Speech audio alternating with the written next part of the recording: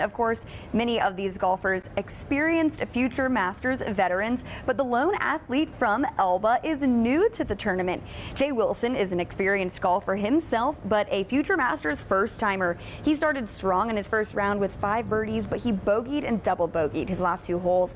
The 15-year-old finished 1 over through round 1 and right now is 3 over, tied in 53rd position in his second round. He says he comes from Elba to play the Robert Trent Jones course about every 2 months, but no matter how much experience you have out here, this course is full of challenges for these young golfers. Definitely the hills on the greens and how fast they can get downhill and down grain, and some of the fairways are pretty slopey. You can catch an uneven lie just like that. I mean, it's easy to catch a bad one.